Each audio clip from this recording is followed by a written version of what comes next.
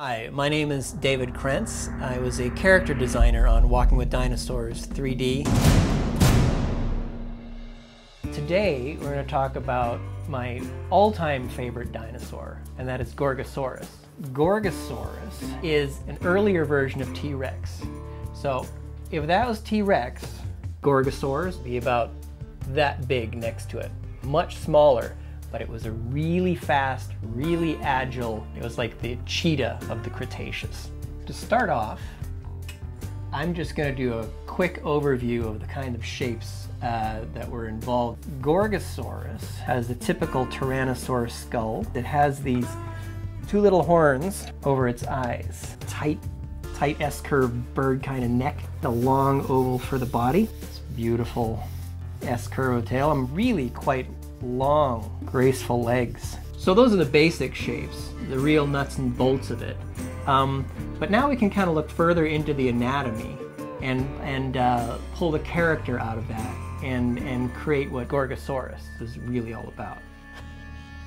This is the head of a T-Rex, and this hole, all these holes that happen in the skulls are all filled with great big biting muscles that wrap from the inside up into here to give it a nice big...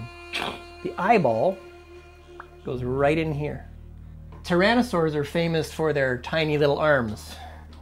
That's a tiny little arm. That's about as big as my arm. And you add that on top of the shape of the rib cage. That's a pretty good indicator of the scale of the animal we're talking about here. And we know from fossil evidence that they had very long hip bones, very long ilium, to attach very powerful running muscles, very powerful leg muscles. The best reference you can get for the muscles in the thigh is go buy yourself a fried chicken and dissect that. It is really that close. Imagine holding up a chicken drumstick this big. Imagine that drumstick being this big. Imagine the size of the tendon on that drumstick. And that's also, it gives the dinosaur a lot of spring in its step. If you look at the feet of an emu, that's a pretty good example of what theropod or meat-eating dinosaur feet looked like. Gorgosaurus, in particular, we gave him these kind of these dermal spines going down the midline of his body.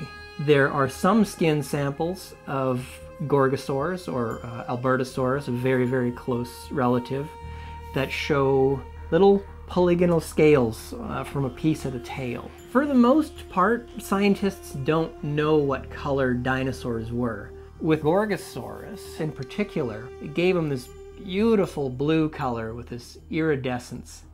And as a character, it was extremely striking. And it was really clearly the way to go. Now looking back at my light source, I'm just gonna put this up here and see where all the light's falling. And block in my shadows. There you go. There's our Gorgosaurus.